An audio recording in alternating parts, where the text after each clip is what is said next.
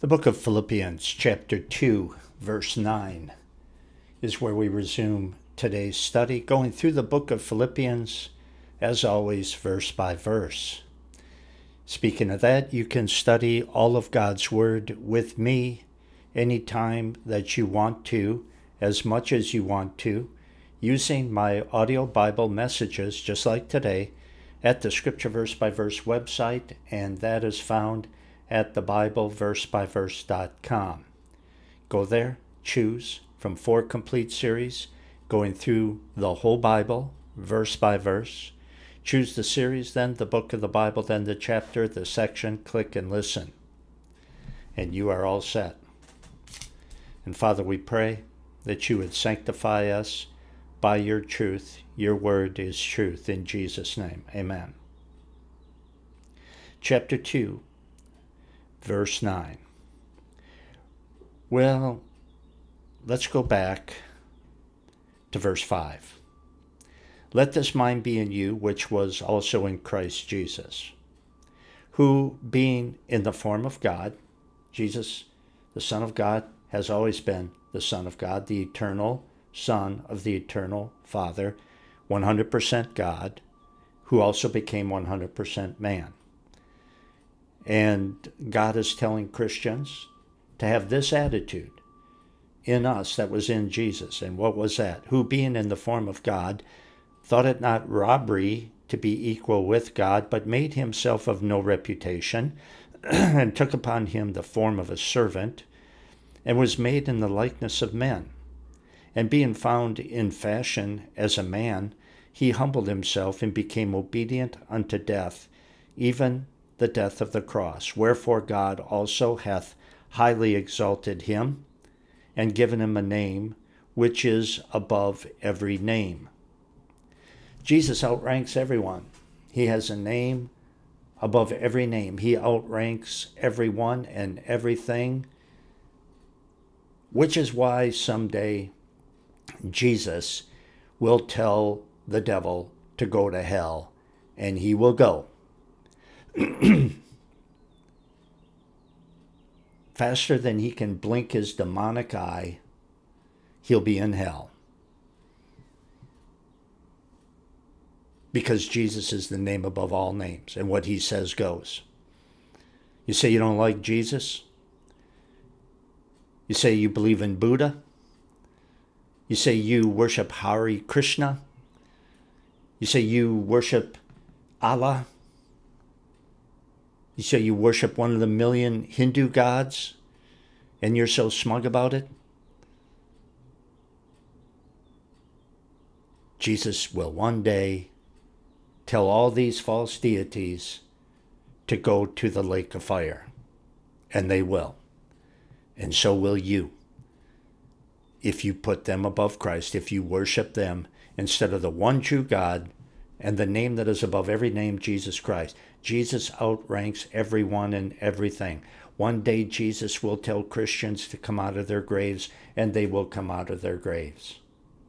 One day Jesus will tell the unsaved, all those who worshipped Buddha, all those who worshipped Hare Krishna, all those who worshipped Allah, all those who were atheists, all those who didn't have time for God, all those people he will command to come out of the grave as well. Then he will command them to go to hell, which is where they will be forever.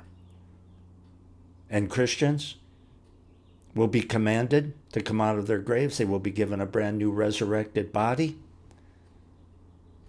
because he has complete authority to do anything, to change anything as he sees fit, and he will. You know, one thing I like about Jesus is that he is a God of integrity. He always does what is right. 10. That at the name of Jesus, every knee should bow, of things in heaven and things in earth and things under the earth, and that every tongue should confess that Jesus Christ is Lord, to the glory of God the Father. Why? Because he is the name that is above all name. He outranks everyone and everything. Those who reject Jesus Christ as Lord in this life will be raised from the dead, as I said, will be thrown into hell in the next life. But not before they bowed their knees before the Lord Jesus Christ and confess that he indeed is Lord, that he is God, and worthy of worship. Then they will be thrown into hell. But they will give Jesus, their Creator, the worship that he deserves, the respect, the honor that they deserve, that he deserves. Everybody's going to do that. Everybody is going to bow their knee before Jesus and confess that he is Savior and God and Lord. God will get the honor that he is due. Jesus will get the honor that he deserves from the world and everything in it that he created.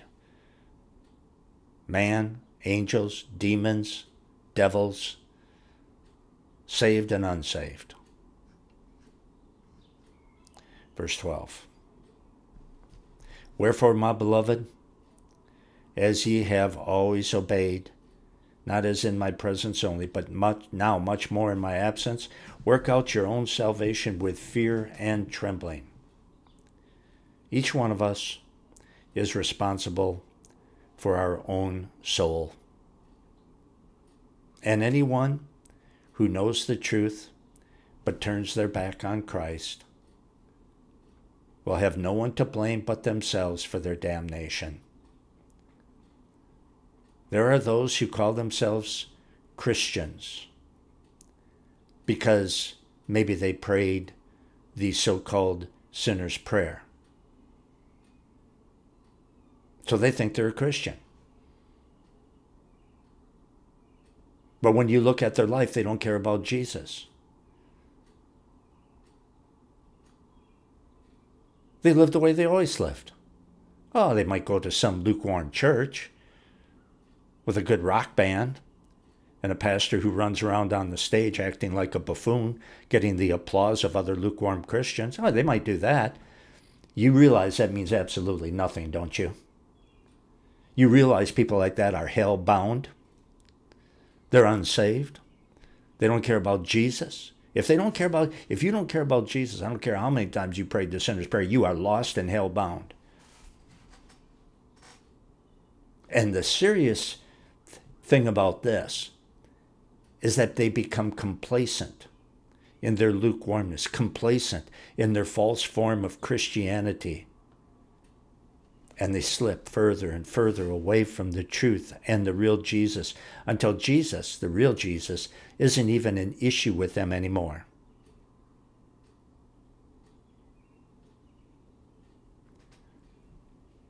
They sin, they don't confess, they don't repent. They're told they don't have to. So they don't work out their own salvation as the Bible says we are supposed to. You don't work for salvation. Your salvation is given to you as a gift when you sincerely repent and receive Christ as Lord and Savior. But you work out your salvation. There are side effects of truly being saved. And if you don't work out your salvation, it's because there's no salvation inside of you to work out.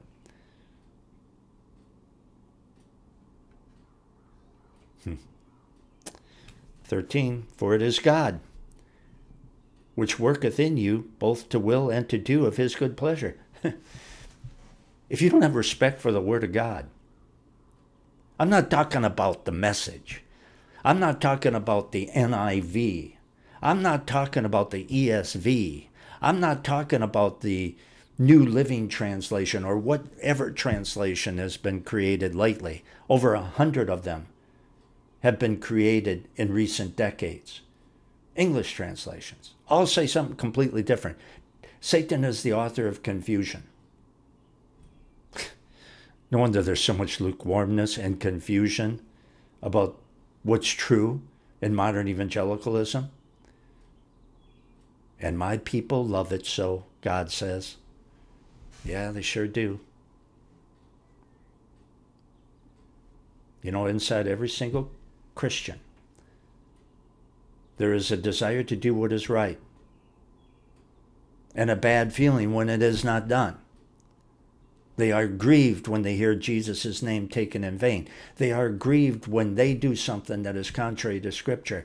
They have a desire to do what is right, even though they don't always do it. They have a desire to do what is right. That desire is there because God put it there. Philippians 2:13. God put that desire inside of every single saved person. God puts the desire there. But the Christian must choose to do it, and when he chooses to do it, God will give him the power to do it. But if the desire is not there, then God has not put it there, and if he's not put it there, you're not saved, because he puts it in the soul of every person who he saves. Do you see that?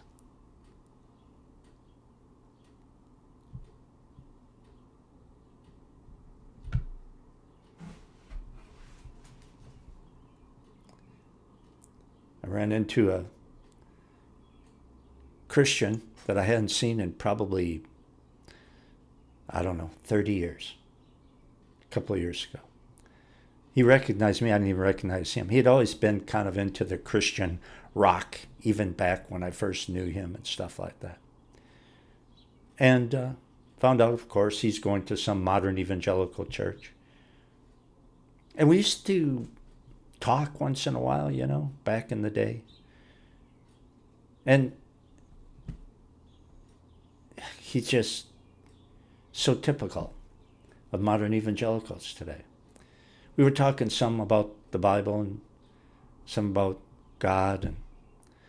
And I mentioned to him, I said, yeah, when a lot of times when I do something wrong, I'm busy during the day and it doesn't really hit me that hard, but about 2 in the morning, 3 in the morning, it's as if God hits me along the side of the head with a 2x4 and wakes me up. Boy, you did something wrong. You know what his response was? Well, I'm glad that my God doesn't do that. And I thought to myself, yeah, Mr. Modern Evangelical, your God, whoever he is or whatever he is, certainly not the real Jesus, certainly not the God of the Bible, your God, whoever he is, whatever he is, would not do that, would he? Because he tolerates sin. Giggle, giggle, snicker, snicker, when hell is talked about. Yeah, your God wouldn't wake you up. You have no desire for holiness. You have no conviction that it is something that absolutely is demanded by God. Well, Philippians 2:13, for it is God who works in us both to will and to do his good pleasure, to do the word of God. And that desire is inside of every single solitary Christian who is genuinely saved. And it's there because God puts it there. And if it's not there, you're not saved. And if you can scoff at sin, if you can chuckle it off, if you can chuckle the word of God off when it talks about hell and repentance, if you can just snicker, snicker, giggle, giggle, which is so often the case in modern evangelicalism when somebody actually has the nerve to speak the truth, then you're not saved.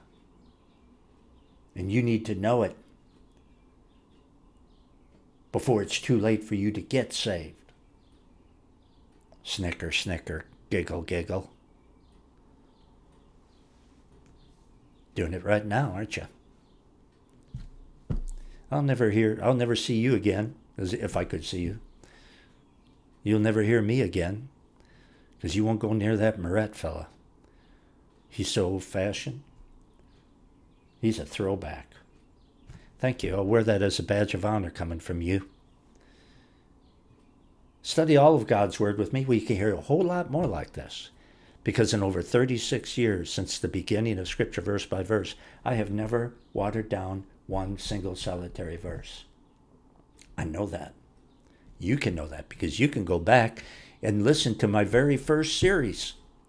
It's archived for you along with 3 others at thebibleversebyverse.com.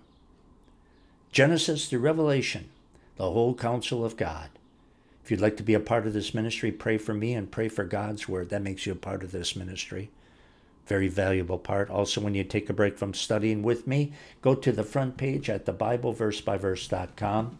Click the donate button and prayerfully give as the Lord may lead. That also makes you part of this ministry. Until next time, so long.